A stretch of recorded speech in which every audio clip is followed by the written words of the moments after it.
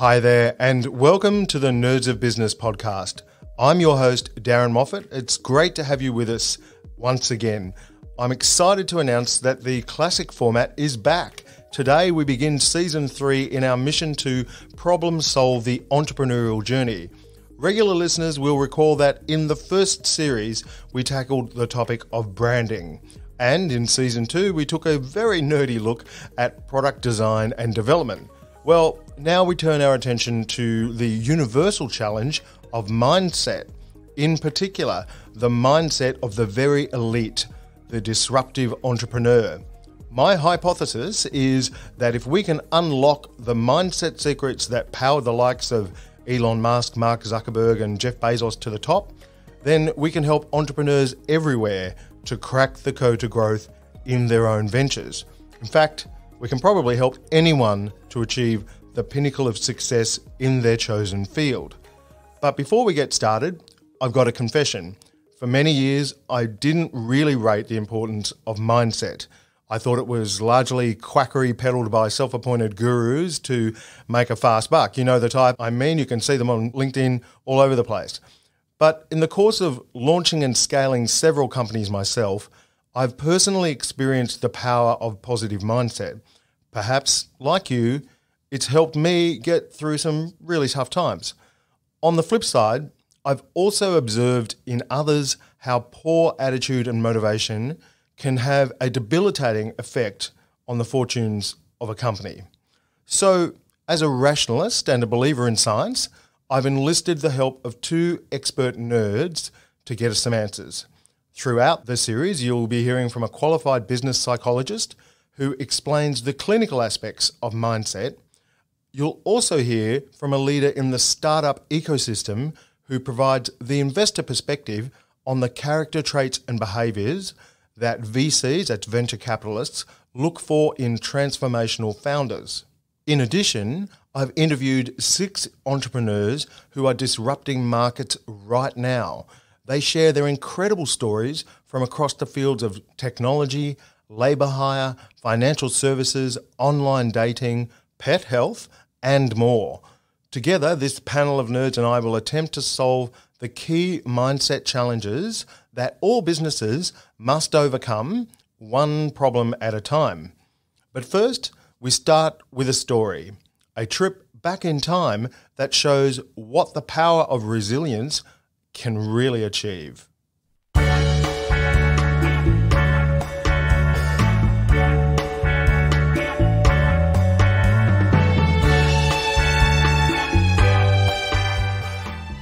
It's the mid-1970s, and a young British engineer called James Dyson is beginning to make a name for himself as a designer and inventor. At just 22 years of age, he invents a sea truck that can carry 3 tons at 50 miles per hour across the water. A few years later, he invents a wheelbarrow with an innovative ball wheel that won't sink in the mud. It quickly snares 50% market share. In 1978, Dyson is mulling his next move when one day he walks past a local sawmill and sees a machine in use called a cyclonic separator. By this stage, he's already become frustrated with the poor performance of his Hoover vacuum cleaner. The dust bag pores keep getting clogged with dust, reducing its suction. The process of cyclonic separation might just be the innovation he needs to design a better type of vacuum cleaner. He rushes home and builds a rough prototype that day. It's the first in a very, very long cycle of product development. Over the next 15 years, partly supported by his wife's salary as an art teacher, he builds an astonishing 5,127 prototypes. It's an industrial strength show of perseverance. Although he releases his first product, the G-Force cleaner, in 1983, it's not until almost a decade later that Dyson's innovation finally breaks through. In the UK market, he runs a TV advertising campaign which emphasises that, unlike most of its rivals, the Dyson vacuum does not require the continuing purchase of replacement bags. At that time, the UK market for disposable cleaner bags is £100 million. The slogan, "Say goodbye to the bag," proves more attractive to the buying public than a previous emphasis on the suction efficiency that his technology delivers. The Dyson Dual Cyclone soon becomes the fastest selling vacuum cleaner ever made in the UK and outsells those of the companies that have rejected his idea. Following his success, other major manufacturers begin to market their own cyclonic vacuum cleaners. In 1999, Dyson sues Hoover for patent infringement. The High Court rules that Hoover has deliberately copied a fundamental part of his patented designs. Hoover agrees to pay damages of £4 million. Fast forward 20 years and Dyson Vacuum Cleaners is a global household brand with annual revenue of $7.3 billion. And James Dyson himself? He's now the 60th wealthiest person on the planet with a net worth of $25 billion. And it all started with a fanatical dedication to prototyping.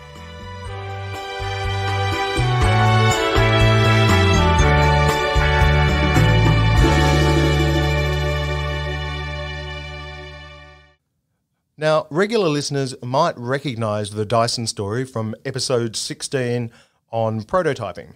Try as I might, I simply could not find a better real-life demonstration for the theme of this episode. Jim Dyson definitely qualifies as a disruptive entrepreneur. I think by any fair measure, his cyclonic suction technology has completely disrupted the global market for vacuum cleaners. The fact that he persevered through all those setbacks and iterated his product through what he described as 5,127 failures shows an industrial-grade resilience. It's obviously been a key factor in his journey to becoming a billionaire. If you're thinking about improving your own performance as a founder or business leader, then it all starts with optimizing your mindset. So what can you do to improve resilience to the level required to catapult your business into the big time?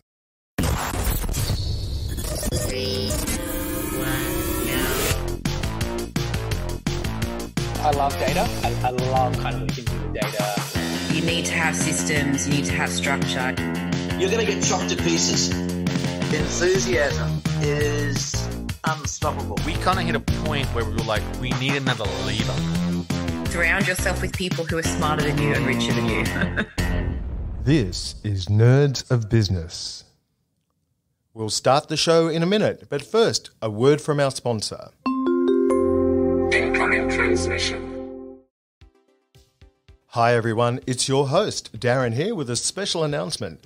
We've launched a new website for the show at nerdsofbusiness.com. You can find all the episodes, transcriptions and information on our guests at this new address. So come and take a look at nerdsofbusiness.com. And while you're there, sign up to our newsletter for early access to unreleased content and special offers that we'll be releasing real soon. It's the best place to totally nerd out. All systems operational. So, the title of today's episode and the problem we're trying to solve is how disruptive entrepreneurs use resilience to power a winning mindset. It's a big show today and we've got some really amazing guests lined up. Up soon, you'll hear from the founder of an online share market platform with $400 million under management and the British founder of a female-centric brand disrupting the staid-old world of insurance. But first, here's a quick reminder that if you're enjoying Nerds of Business, to please hit the subscribe button on your podcast player. It means you'll automatically receive each new episode every fortnight, and it makes it easier for us to stay in touch. For this series on mindset, I'm thrilled to be joined by Stephanie Thompson. Stephanie is a qualified psychologist and business coach based in Sydney, Australia, with over 25 years' experience helping executive leaders and entrepreneurs to optimize their mindset and performance. She's the founder of her practice Insight Matters, and she's regularly in the media, appearing on the ABC, Channel 9, the Financial Review, and more. So she's the perfect technical expert for a series on mindset. I began by asking her to deconstruct resilience and to explain where it comes from in a person. Turns out it's all rather more complex than what you might think. Well, it's quite similar to resilience as we might think of it in engineering, actually. So it's abrasion resistance or the ability to spring back into shape after stress. Okay. Adaptability, resistance to damage. Yep. Great. And what qualities feed into that? You know, like what are the component parts to resilience? I'd say there are two main branches, and one is things like being non-anxious and unworried, level-headed, being optimistic and cheerful. That would be one branch. And the other branch is more interpersonal. I think we might be talking about that in another episode as an interpersonal trait. So resilience in the face of criticism, for example, which is a slightly separate concept. Is it something that people are hardwired with, or can it be learned? Like, you know, it's a bit of a nature versus nurture question. Well, the answer for most of these things is it's an element of both. Okay. So some people do seem to come into this world preloaded with a degree of resilience, and others less so. There is a learnability factor as well. And yes, it can be somewhat learned. It's significantly so, actually. I would say, yes, it can be learned. So that's the clinical perspective.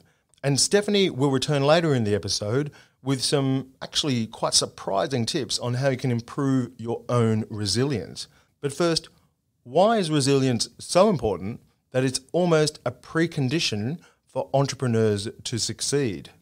Yeah, I think we talk about resilience a lot, and it's for the reasons that you just mentioned, Darren, that this is a roller coaster ride. Starting a company has many twists and turns, emotional highs and lows, physical pain. It's not for the light of heart. I think that we need to make sure that resilience is not misunderstood because to its logical extension, it can be abusive, right? There's a lot of toxic productivity or this expectation that resilience means that you can't feel the emotions. And in fact, what matters a little bit more to me is around energy management, right? So I talk to my founders all the time about managing their energy. We always say, this is a marathon, this isn't a sprint. So I don't say get back in there, mental toughness, be resilient. I say, how can we manage your energy right now so that you can go the distance? And what do you need from me or from your team or from your advisors, your investors that's going to help you go the distance? And sometimes that actually means when someone is experiencing a time of mental and physical low, we take the foot off the pedal a little bit. Yep. And we say, you know what, we are going to continue to execute our strategy, and hopefully someone else on the team can kind of pick up that slack. But what we need right now is rest, right? I come from an athletics background. You won't know now because I'm a bit washed up, but at Stanford, I played Division I lacrosse. And what we know as athletes is that rest and recovery is the most important tool that we have for executing on the field.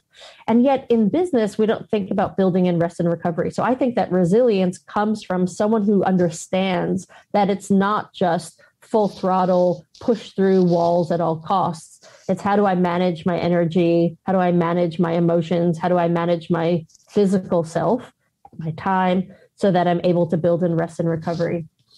I was having a conversation with someone the other day, and I actually think that what the most resilient people that I've seen, and this pandemic, I think, has really helped to kind of elucidate this even more, is people who are able to either release themselves from expectations of how they thought something was going to be and allow them to find the right balance between this is where I need to go. So don't keep moving the goalpost, but understand what's outside of their control and figure out how to navigate that. So I'll give you some live examples.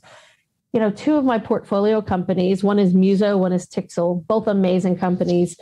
I've been part of their journeys from day one. And both of them work in the live events and ticketing space. So I made those investments, obviously, with my Eventbrite hat on, because I know the space very well.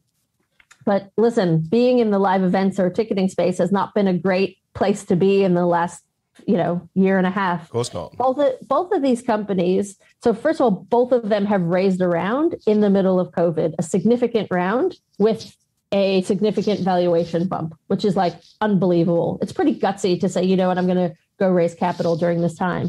But both Muso and Tixel said, right, there are no live events right now. What can we do to make this the most valuable 12, 16 months that we could possibly have?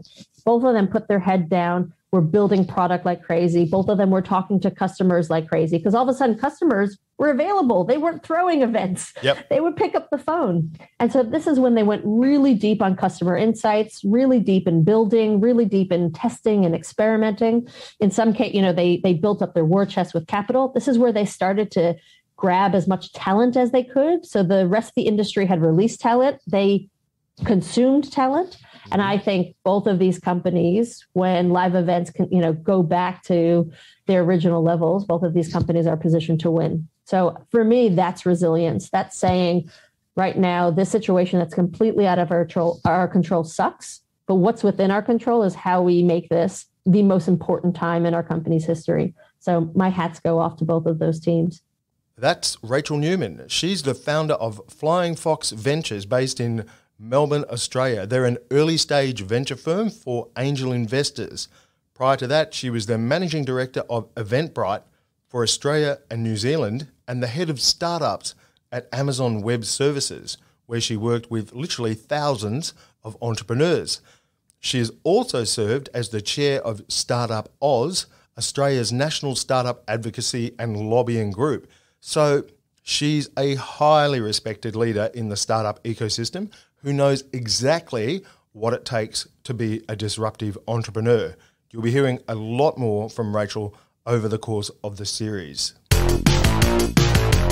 And now for the first of our entrepreneur guests. Sam White is the founder and CEO of the UK-based Freedom Services Group, where she's disrupting the stuffy old world of insurance with multiple brands such as Parker Insure and Action 365. Sam employs over 250 people in the UK, Gibraltar and Australia. She's a vocal supporter of equal rights and the promotion of diversity throughout the workplace. 67% of Sam's directors are women.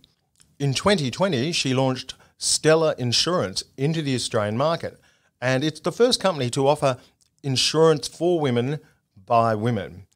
Sam is an absolute force of nature with a truly compelling story. In the conversation you're about to hear, she reveals her unlikely origin story as an entrepreneur, the adversity that she's had to overcome, and she shares some really powerful insights into her own mindset that we can all learn from. I'd love to hear about your journey into entrepreneurship. How did you end up becoming the founder of 5 successful brands and a podcast host? Where did it all start? So it's a slightly unorthodox story. I started my first company when I was 24. And it really was as a result of some quite challenging life events. If I'm honest, I had quite a difficult childhood. And then at 24, I was out drinking with some friends, as you do. Some male friends, we'd been out clubbing. We came back to my place. For some reason, we decided it was a good idea to get into a water fight. For anybody listening to this, it is not a good idea to get into a water fight at 3 o'clock in the morning when drunk with a group of burly fellas when you're a 5'4" northern female. And I chased one of them into the kitchen with a pan of water because he just drenched me, and slipped and ended up dislocating my ankle and breaking my leg. Oh, no. And I didn't realise at the time, so I fell asleep on the couch with a bag of frozen peas on my leg, and then woke up in the morning and realised that things were considerably worse than I had anticipated.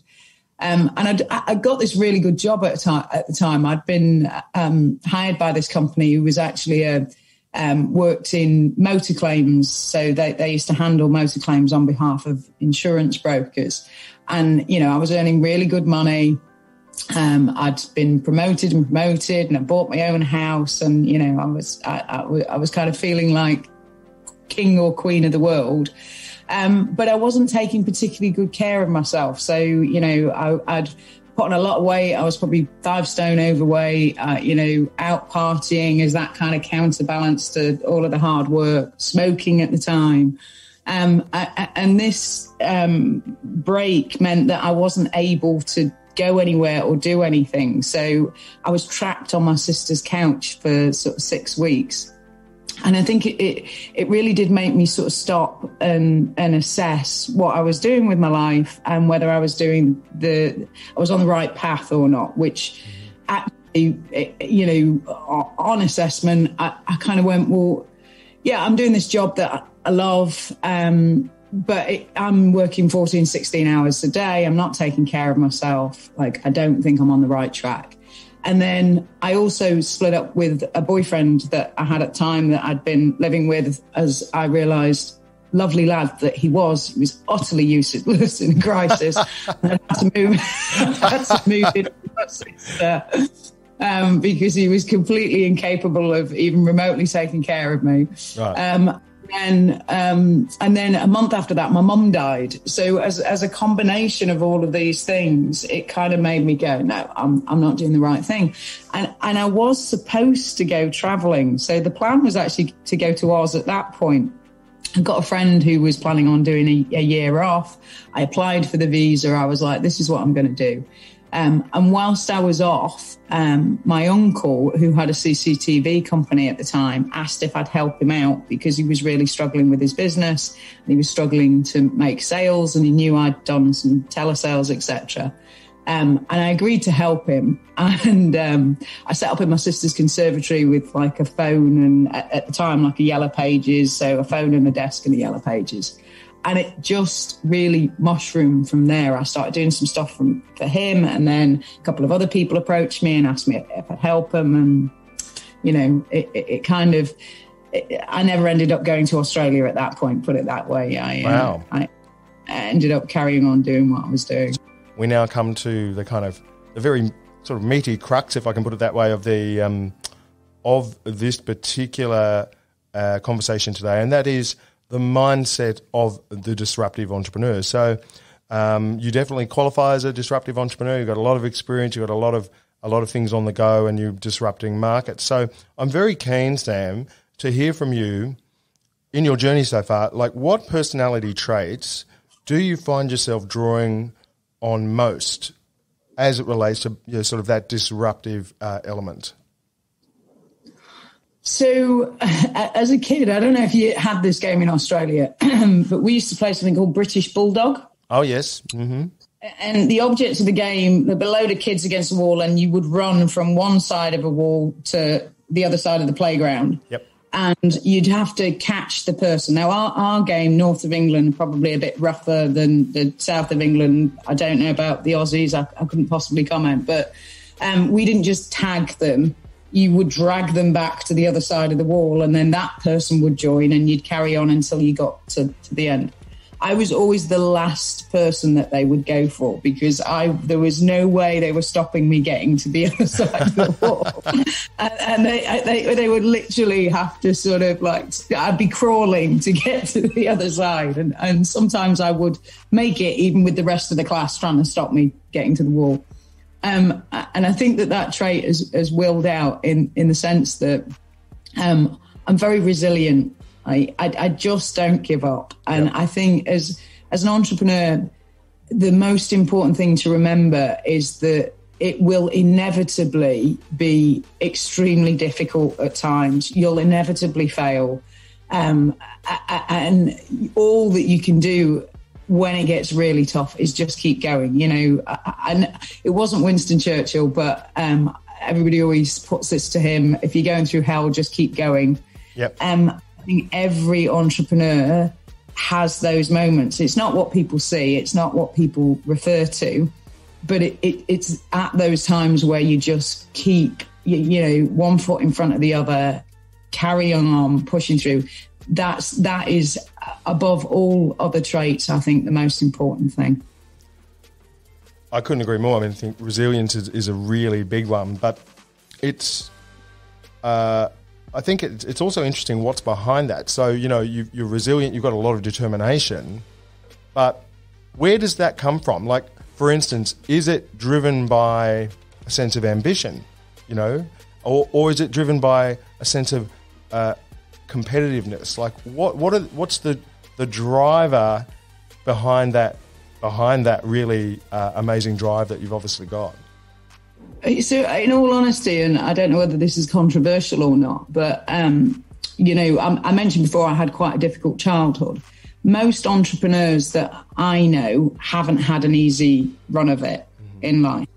And actually, I think it's a terrible thing to say, but I actually think to a degree there's something missing. There's a hole that you're trying to fill that creates that entrepreneurial energy that you, whether it be that you haven't felt fully loved as a child, or there's been, I've met entrepreneurs that have been bullied as kids. I've met entrepreneurs that have had very difficult childhoods or have had, addiction issues, or, there is normally something actually not necessarily a good thing, I think, that sits behind that absolute, I am going to keep going at this and I'm going to do it regardless. And of course, I was dyslexic as a kid.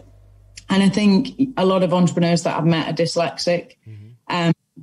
Again, that's challenging going through the education system with that type of brain wiring. I like to say, I like to think it's a bit of a superpower once you realize what it is. But for a lot of people as children, it's quite a difficult thing to handle. So, yeah, I do think it's born out of adversity most of the time. I don't meet a lot of entrepreneurs that have had perfect, warm, wonderful, loving childhoods that have then decided that they want to put themselves through this. I think it probably, there's probably a degree of insanity in there somewhere. As you just heard, Sam has an interesting theory that many entrepreneurs are driven to succeed because of some trauma or damage from their childhood that leaves a hole to be filled, as she put it. So I turned to business psychologist Stephanie Thompson, and her answer is surprising. Stephanie, one of the things that's come up in my conversations with entrepreneurs for this series is it's a running theme. Quite a few of them have, when asked, have nominated a traumatic event in their childhood or in their past as the source of their resilience. So I'm really curious, in your experience, or maybe even in the published research, is there a correlation or causation between what we might call trauma or damage in childhood and a high degree of resilience in a person in later life? It's very interesting you say that, actually, because the literature in the main says, yes, there is a correlation, but it's a negative correlation. Oh. When we look across the population as a whole, in that trauma in childhood tends to produce more fragility in the adult as well. Yep. Certainly things like less poorer mental health and poorer physical health generally correlate. So it doesn't mean there can't be exceptions or that somebody can't launch off a particular experience. Yep. So what we might have here obviously my conversations with a bunch of entrepreneurs is hardly scientific, but what we might have is a skewed cohort here. I mean, we've got, would that be the case? It could be a very interesting cohort you have, yes. Yep. Yes. There are different kinds of stress too, in that there's trauma stress and effort stress. So, for example, we might think of somebody who maybe was raised on a farm or in a very natural environment where they had to carry water up the hill every day, for example. But they are in a community that is nice. They've got good relationships. They've got a secure food supply. No real stress in the sense of traumatic stress. It's just effort stress. Yep. But they might be perfectly content and actually very resilient from that sort of upbringing. The traumatic stress tends to be more to do with being raised in fear. Yeah. So just never really feeling safe and solid in their foundation. And that, on average, tends to produce a less steady adult. Yeah. But, of course, not without exception. Of course. We're semi-famous here at Nerds of Business for our special segments, so I'm excited to introduce a new one, especially for the Mindset series, called Nature versus Nurture. It's where we ask a guest for their view on whether a key skill or attribute can be learned or if it's purely inherent. Today's entrepreneur in the hot seat is Chris Brycki. He's the founder and CEO of share investing platform stockspot.com.au. Let's hear what Chris has to say on resilience. When it comes to that kind of disruptive mindset, for those entrepreneurs that really sort of break the established orthodoxy one way or another, what are your thoughts? Do you think it's a nature versus nurture question. Do you think it is more so the fact that those entrepreneurs are kind of born that way, they're hardwired that way, or is it learnt? Is it learned behaviour? It's a great question, and coincidentally, I recently just took my whole team to see one of my favourite movies of all time called Trading Places. I don't know if you've seen it. Trading Places, oh yes. With Eddie Murphy and Dan Aykroyd. But it's actually a great movie about nature versus nurture, because if you can remember, the two old blokes in the movie have a bet about whether it's nature or nurture that drives behaviour. I'd forgotten that. Yeah, that's a good one. So...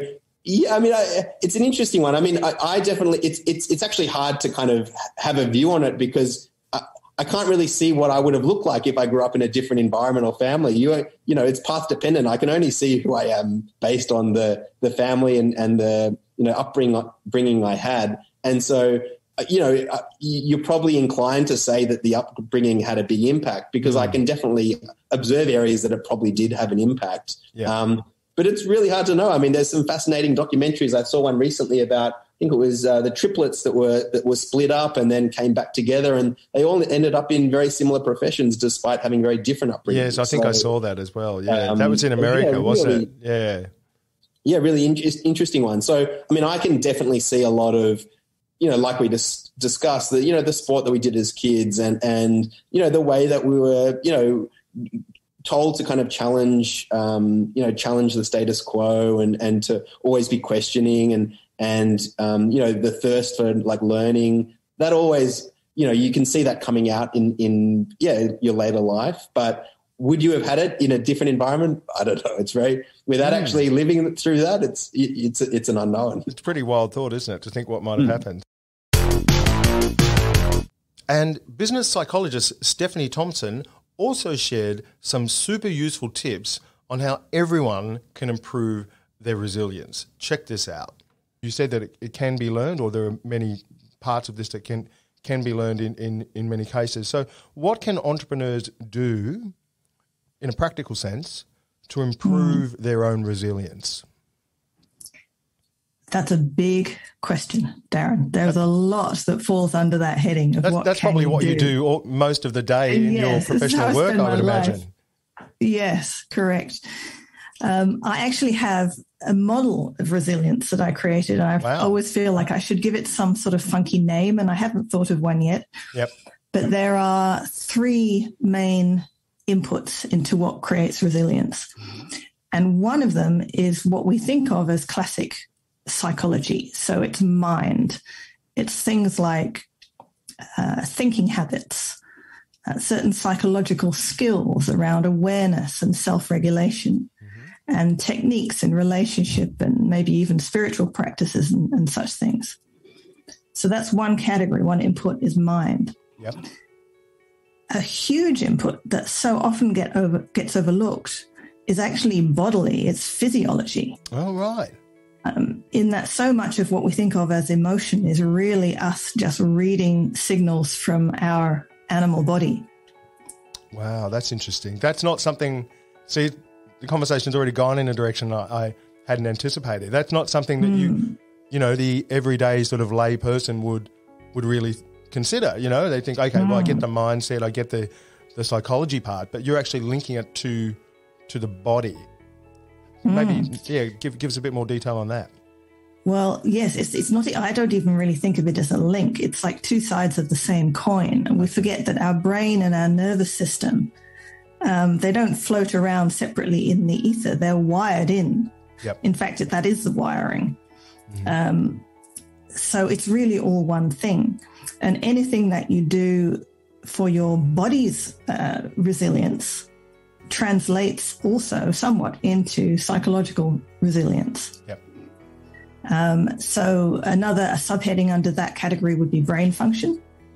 And there are many aspects of many things that you can do to support and optimize brain function. There are physical habits. It's even how you use your body can have an impact, which may sound a little bit strange and unexpected, but we could talk about that more if you like. Yeah, absolutely. And there are even a few little genetic elements that can make a difference as to how easy it is for somebody to produce a very steady, solid, calm, positive mood. Okay. And so, yes, let's drill down into that a little bit more on the physical / your bodily side. Like what kind of habits can entrepreneurs do to sort of build that resilience? I mean, I've noticed in my talks with lots of top entrepreneurs over the last 18 months or so that a lot of them are runners. They're runners, they're joggers, they're quite fit, they're quite regimented in their habits and their sort of personal fitness systems. Is that something that you would say is a good way to build that emotional or mental resilience in a person? Definitely. Physical movement is a huge aspect of it, yes. I tend to call it movement rather than exercise. Exercise always sounds to me like a chore, like a thing that should be done, whereas movement is integral to life. We're not supposed to be sitting around stationary at a desk for very long anyway. Yeah. And that sense of power, and actually we all, hopefully we know what it feels like when we're at our fittest. We do feel more resilient and we're firing on all cylinders. And people, even though they're using a lot of energy, they say if they work out in some way in the morning, they tend to function much better during the day. Yeah, fantastic. And so aside from, say, movement, I won't call it exercise, I personally like the idea of calisthenics. It's very 70s, a bit retro, but what other little things can entrepreneurs do to build that sense of resilience? Maybe aside from sort of, hardcore running or jogging.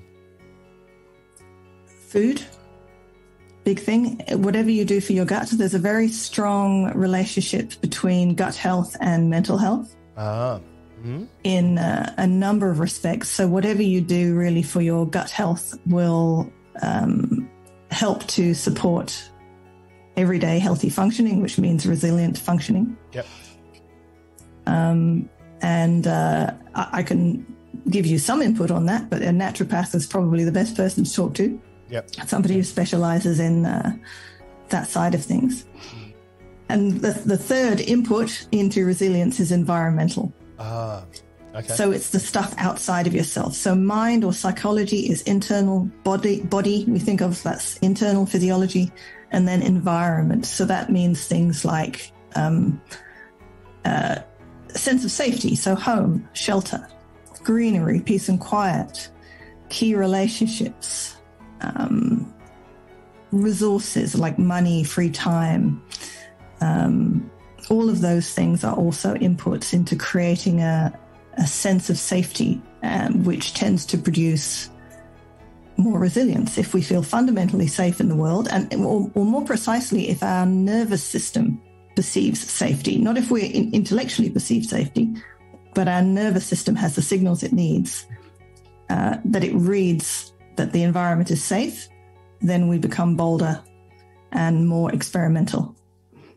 And so that's a very interesting topic right there, because I mean, that's very rational, isn't it? It makes a lot of sense. But, of course, that's not the lived experience of so many entrepreneurs. And I'm going to the point here around stress, because someone can be notionally living in a nice house and safe and, have all of those signals satisfied on an intellectual level. But if they're stressed out of their mind about running businesses and negative cash flow and stuff like that, then I'm guessing that's what you're referring to. That's sending that negative signal to the central nervous system. Is that right? Yes. Or the interesting thing is it's not – a part of resilience is that it's not always about the external situation, in that having cash flow problems for somebody who is not feeling resilient at that time will be perceived as a impending doom, disaster. Yeah. But for somebody who is resilient, the cash flow problem is a more practical, manageable situation. So same reality, but different subjective experience. So the problem we set out to solve in this episode was, how do disruptive entrepreneurs use resilience to power a winning mindset? Our mindset expert, Stephanie Thompson, revealed the psychological theory behind resilience, and our startup guru, Rachel Newman, explained why this is so important in a founder. And we've also heard some fascinating real-life stories from our entrepreneur guests, Sam White at Stellar Insurance and Chris Brycki from StockSpot. I hope their wisdom and insights have given you some ideas to crack the code to growth in your own business. For me, there are 3 key conclusions we can all take from this episode. Number 1, managing your energy is important. I loved what Rachel had to say on this, and how the ability of entrepreneurs to regulate their own energy output is actually a key driver of longer-term resilience. Number 2, don't ignore diet and movement. As Stephanie said, there is a strong physical component to the mental well-being of humans, and this is especially so for founders and entrepreneurs routinely under lots of pressure. Those who take more care to look after themselves will be better placed to ride out the inevitable tough times. Number 3, create a positive and safe environment for yourself at home and at work. The research shows that if our central nervous system reads the environment as safe, then we become bolder and more experimental, which is surely the foundation stone for innovation. As we heard at the top of the episode in the Dyson story, some business ventures will test the resilience of the founding team for years and even decades before the breakthrough moment of market domination is achieved. So, although almost everyone in this world likes to make a fast buck, oftentimes it's a long, slow grind, even for those innovative entrepreneurs who are using technology to disrupt markets. Resilience can be an incredible competitive advantage, especially for those who are playing the long game. The good news is, yes, it can be learned, but like anything, practice makes perfect. We're coming to the end, but before we go, it's time for our regular segment, Nerd Under Pressure, where a guest has to share one killer hack or tip they recommend for you, our listeners. Let's find out who our Nerd Under Pressure is today. I'm now going to ask you a question for a famous recurring segment of ours called Nerd Under Pressure. So Nerd Under Pressure, right? So this is where we ask you, Sam White, our, what should we say? We'll call you an insurance nerd, but you're really you're an insurance nerd. You're a nerd across many different things, but we're looking for one killer tip or hack that you could give to other business owners, budding entrepreneurs out there, for launching a disruptive startup. So I'm going to give you 5 seconds thinking time.